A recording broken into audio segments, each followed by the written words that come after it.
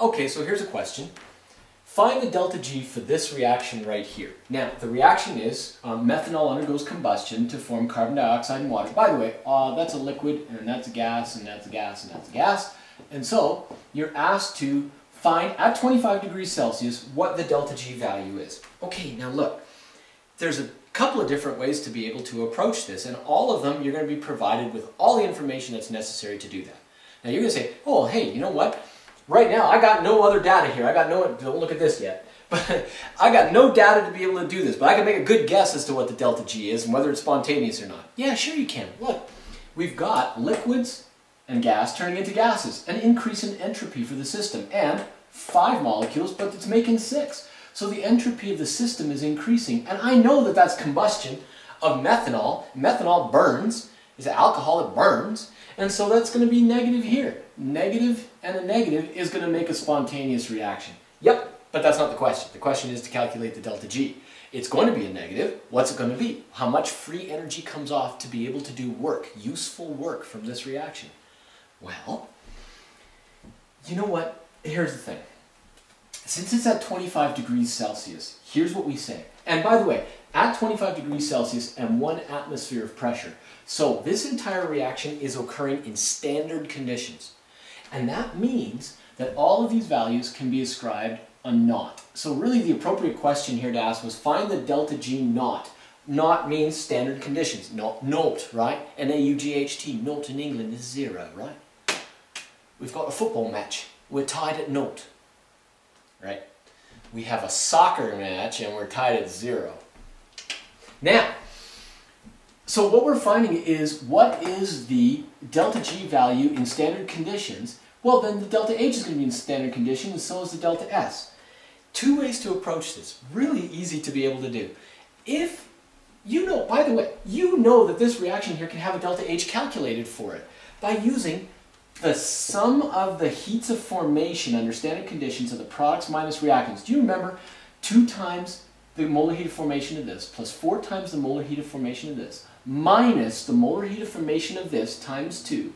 This is 0 because it's an element. When you calculate the delta H for that, that could go there.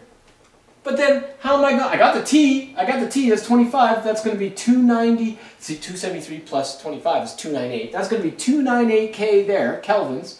But what's that? You know what? Just as you have a molar heat of formation chart to calculate the enthalpy, that's the heat, here, the delta H, this whole thing applies also for the S value. You can find a chart, and you'll be given a chart, where you can actually do the sum of the entropy of the products minus the reactants to get the delta S. No kidding. The delta S naught can be calculated here by the entropy of formation of the products minus reactants. It's the same idea. No kidding. So you can just replace these H's here with S's and do the calculation. The interesting thing is, and don't not check the oxygen, because every element except for 1, which is H positive, I think, every element has an entropy value. So the compounds all do, but remember the heat of formation of elements, delta H-wise is 0, but not for its delta S. So be careful, look for it on the chart. When you calculate that delta S, you can put it into there with that 298K and you could solve for that delta G.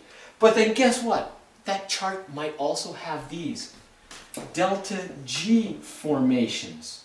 And so the delta G here can equal the delta G formation of the, I'll put the G there, how's that?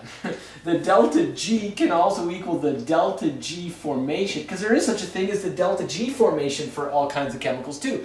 Products minus reactants can get you a delta G naught under standard conditions if you know the delta G formations under standard conditions. Your charts are going to have delta H values, S values, and delta G values.